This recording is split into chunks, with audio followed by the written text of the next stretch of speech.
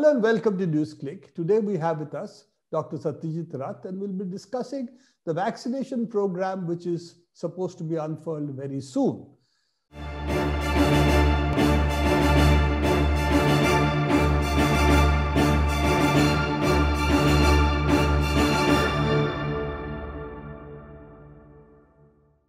Satyajit, the government of India has said that it is doing various dry runs. They're going to start the vaccination program of the health workers, followed by the frontline workers, and then those who have comorbidities and above 55. Now, if we take the first two, the health workers and the frontline workers, that's probably about 3.5 crores, though we don't really have final figures on this. And the health line workers are probably at least about 1.5 crores if you take all the hospital to dispensaries, to the hospital staff, including the people who really run the hospital, keep it clean, give people food and everything. So you're really talking of a large number. But if you look at the number of vaccine doses the government has placed its order on, it's 11 million.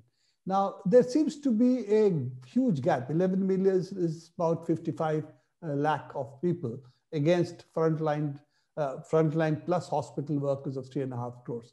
So how do you see this panning out? Do you think that this order is meant as a first shot and they will then start looking at alternatives? Or is it something else that we are missing in this picture? So I think this is a number of, shall we say, rate limiting points that are likely to be in operation. Firstly, despite all the brave words about dry runs and the CoWIN app and so on and so forth, I suspect with some sympathy that the government really is apprehensive about just how the vaccination program will actually roll out on the ground. You know, everything, that the numbers are not going to be so high in the initial phases.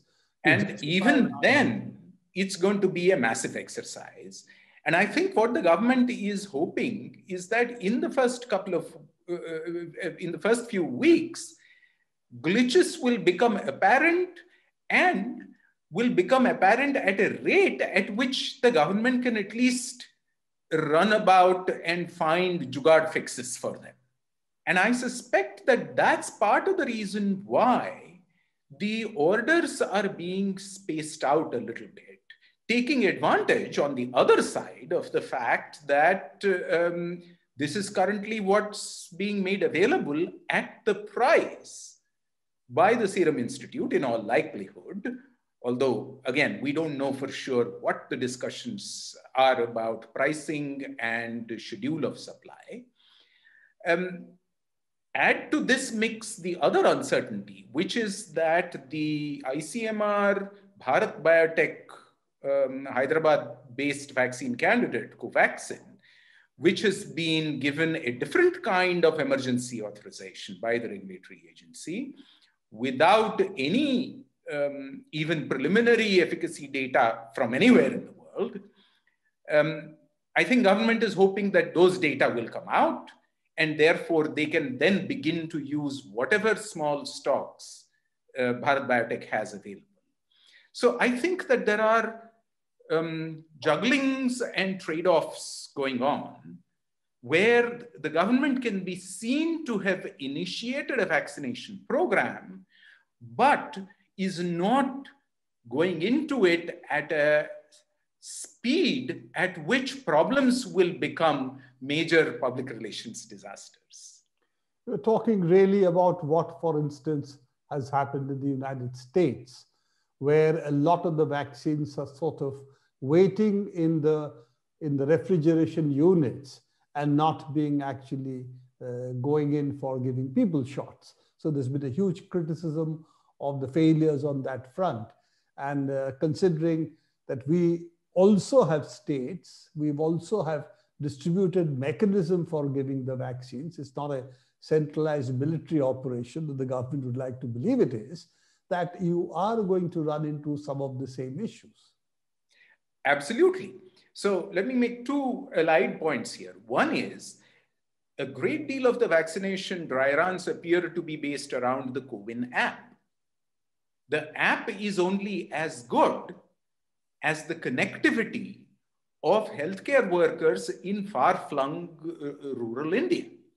So it's quite unclear what percentage of the potential first phase recipients are going to run into major difficulties. It's quite unclear how efficiently 4 weeks later, people are going to come back for revaccinations. So there are many uncertainties in all of this. One example that you give of the uncertainties leading to credibility disasters for governments is, of course, the United States, where supplies are getting bottlenecked. Another, in a very different way, is the United Kingdom, where the authorities started with arbitrarily expanding the timing of the second dose of the vaccine from 4 weeks to up to 12 weeks without any good evidence, or more correctly, without strong evidence. There is sort of kind of preliminary evidence, but not really strong, robust evidence on the one hand. On the other hand, throwing all adherence to even preliminary evidence out of the window, there seems to be now conversation about mixing vaccines in the United Kingdom. And that, again, is reminiscent of the Indian regulatory authorities' opaque rapidity of approving Bharat Biotech's application for emergency use of the Covaxin candidate. So governments across the world are responding in ways that are as much about saving face and avoiding blame to the extent possible as about actually dealing with the pandemic. So to put it slightly differently, they're not dealing it as a public health issue, but as a political issue, a logistical and political issue. And saving face could become a very expensive saving of face. If the pandemic lingers on because of the missteps we take, if the vaccination doesn't really take place properly, we half vaccinate the people, like is possible in the United Kingdom now, as you were saying. And the sheer logistical nightmare of being able to space and give a second shot within the period, which is reasonable, maybe 4 to 6 weeks, but certainly anything longer than that. As you said already, the data is very thin.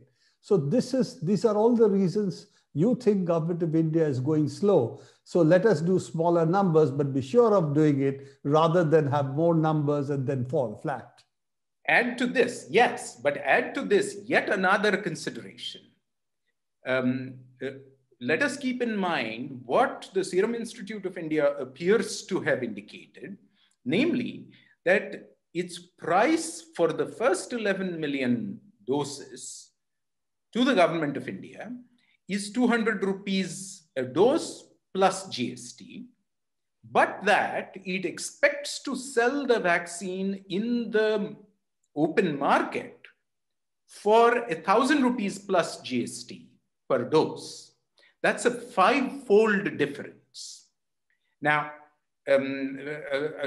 I gather from the media that the Serum Institute Chief Executive Officer has commented that they are waiting to get approval from the government of India for open market sales. Add to this, let us remind our viewers that Pfizer made an application for approval, for emergency use approval of its vaccine to the Indian regulatory authority. This so far has not been approved because neither phase 1 nor phase 2 nor phase 3 data are available from within India for that, for the BioNTech Pfizer vaccine. But given that that vaccine needs -70 degrees storage, it was never going to be a practical component of a large-scale public health care vaccination campaign response in India anyway. So what was the driver for the application? And a reasonable interpretation is that the driver was in metropolitan India for the urban upper class. The Pfizer vaccine would have been a straightforward sale. Absolutely. And let's face it, that there is enough segment of population in India which can afford the Pfizer vaccine if it is available. And what you have already reminded our viewers a number of times in the past, that all of these are for profit. And therefore, it's quite possible that Serum Institute will deliver private and the public effort in different quantities if the government is not careful enough to block a certain number of files, certain number of quantities in advance. And that's what Serum Institute has also said. If you don't place orders early enough, what can we do? We would have other commitments. And obviously the commitments is indicated are for the for-profit private market as well, because vaccines should really not cost all that much, particularly when you produce in such large quantities. But that's another story, maybe for another day. So what you are saying is also that we are getting now into the market issue. But just taking a sidewise step on that, there are also other vaccines now slowly emerging in the market. Of course, one is the Gamaleya vaccine, which Reddy's Institute has already also started trials in India. Also, the Chinese two vaccines, Sinovac and Sinopharm, both seem to have very similar data, though the details of the data are not public. But whatever we learned from the Brazilians, from other places, it seems also in the range of 75 to 85, in that range, details aside. So we are really talking about what you said earlier. This virus seems to be a wimpy one, and most vaccines seem to be working on it. So given that there are other vaccines available, what about the Russian vaccine? Is there any step that you can see in that in terms of trials? So that's an interesting point. Again, if the Indian regulators' response to the Pfizer application, to the reported Pfizer application, the reported response to the reported Pfizer application, since we really don't know anything from the horse's mouth in any transparent fashion. But if that is correct, then Pfizer's application was not successful, presumably because there aren't even phase 1, phase 2 data in country. And if that's the case, then the fact that an Indian company is actually doing phase 1, phase 2 data for the Pfizer vaccine, for the Sputnik 5 Gamaleya Institute vaccine, indicates that as soon as those data are in hand, within another month or two, that vaccine will be in a position to be licensed exactly the same way as the Oxford AstraZeneca Serum Institute vaccine is. Add to this a vaccine that we are all overlooking, which is an Indian private sector vaccine, which is the Zydus Cadila vaccine, which is a DNA-based vaccine, which is also in clinical trials. Again, the media have not addressed the progress of the Zydus Cadila vaccine. Zydus Cadila does not seem to have made any effort to foreground and publicize their progress, but that's yet another vaccine on the radar. So there's a whole range of vaccines on the radar. Novavax already has Indian agreements, and their vaccine is in phase 3 clinical trials internationally. Again, within the next month or two, we are likely to see preliminary data. I cannot emphasize this enough. All approvals we are seeing so far show perfectly good, complete, reliable phase 1 and phase 2 data. Phase 3 data are placed only on preliminary evidence. Efficacy. So that's the other part, because there's a lot of, I will say, vaccine suspicion that is it safe? That this is really the phase 3 trials and efficacy data. And this is not so much, it is really not about safety. Safety, yes, if something comes up, it's a byproduct of it. but the primary purpose is efficacy. And almost all vaccines that are in phase 3 trials seem to show at least the 50% bar is being crossed by almost all of them. We haven't heard about a failure as yet. Yes, although in the British Medical Journal, Dr. Peter Doshi has had some thoughts to offer on that with regard to the BioNTech Pfizer and the NIH Moderna vaccines, where the trial data, he points out, are very narrowly identified, and that raises questions about whether the efficacy numbers are in fact what the efficacy numbers are.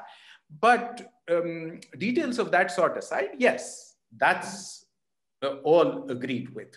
This is a major reason why the criticisms, for example, of the opaque and hurried emergency use peculiar unspecified approval that the Indian regulator has given to its in-house ICMR Bharat Biotech vaccine, that criticism is not intended on the part of any of the critics to say that the vaccine is unsafe. It's not. It's not even intended to say that the vaccine probably won't work, because as we've said here, similar vaccines elsewhere, the Chinese one in this particular case, have worked. The question is about the integrity and the transparency of processes of governance, of processes of official regulation. And that's really the point. What we have also said earlier, it's a credibility of the regulatory system which is very important. Because if that fails, and for instance, we find it didn't work properly as intended and so on, then reviving the faith in the regulatory institution is going to be much harder. So therefore, it is very important that this regulatory process, at least the viability, the credibility of that process should not be disturbed. So coming back to the last question I had with you, there is also, there have been various claims on the Bharat Biotech vaccine that because it's a whole virus inactivated vaccine, it will work on the variants as well. Now, is there anything to say that the whole virus inactivated vaccine works better for variants than the other vaccines? Is there anything? No. There is currently no evidence to say that inactivated whole virus vaccines will work better on variants than the spike protein specific vaccines at all. This is not the other way either. It's not that they're worse, it's not that they're better. At the moment, we really don't know. But speaking about variants, there's an interesting point that we should be noting, which is Pfizer has pointed out over these past few days that it has tested the most dramatic change, mutation, in the spike protein of the virus in the so-called UK variant. We really shouldn't be calling them this. And I like what the South Africans have done. They've called it N501YV1 or V2, which is a smaller mouthful than VUI 2020-1201, which is what the British have called their variant. Can we make an appeal to them to give these variants simple but not geographical names that we can use, the rest of us? Anyway, that aside, let us call it the so-called UK variant. The so-called UK variant mutation has been tested by Pfizer on serum from vaccinees, and that serum works to neutralize viruses with that mutation. This is good news. It's small good news because keep in mind that the so-called South African variant has a number of mutations in the spike protein. All of them together, as far as I know, have not yet been tested. There are a couple of reports that are also both promising and cautionary in that many individual mutations seem not to be broadly escaping vaccine efficacy. But there is a cautionary note because there is an occasional amino acid in the sequence of the spike protein at position 484, for example, where mutations of at least certain kinds seem to cause trouble for at least some antibodies from some people to neutralize. So clearly, what we should be reassured by is that we don't as yet have a huge vaccine escape outbreak going on already. What we should be cautious about is that this is not the end. It's quite likely that as vaccination spreads, variants of the virus that are not easily and well neutralizable by the vaccine will become more and more prominent. And depending on the severity of illness that they cause, we might or might not need to develop next generation vaccines against them. So it is a part of the larger biological war, so to say.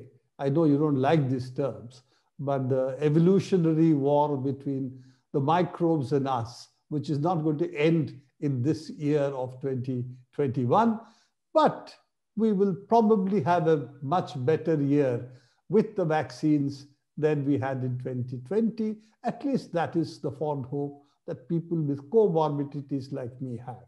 Okay. Yes. It is quite true that I am disinclined to use the imagery of war in most situations and certainly not in this one. So I offer you an alternative image that's familiar in India of a crowded public transport bus onto which, or a crowded unreserved railway train bogie, into which yet more people come in and they say, yaar, thoda adjust kar do. Essentially, that's the give and take between an incoming virus and us. How do we come to a new balance of coexistence? Equilibrium, you say, but I don't think you would have the same equilibrium demand for smallpox. But or for Ebola virus, absolutely. Exactly. Keep in mind that this is something we've been saying repeatedly about this pandemic for months. That if this was Ebola, we would be in a very different and a horrendously worse place. And the social response, the medical response would be very different, or would need to be very different. But let's not, inflict a horror story in our imagination. There are some of them on Netflix already going around. So I think we leave it to the Netflix and other such streaming platforms to talk about such possibilities. Question is, good news as yet on the vaccine front, nothing to worry about as yet on the vaccine front, cautious optimism. At the same time, it is a public health issue. And if we deal with it like a law and order issue as an administrative issue, then we can run into problems. And the fact that the government has been extremely opaque, this can lead to problems of different kinds that people don't know what they have to do. They believe they're just objects. And if an open market release takes place, we can also see stampedes for vaccines and causing other kinds of issues. So, as I said, cautious optimism, as Dr. Rath has shared with us, but fingers crossed on how the rest of the procedure to deliver and vaccinate the people take place. Thank you, Satyajit, for being with us, clarifying some of these issues, and we'll come back again next week for this and other topics to discuss.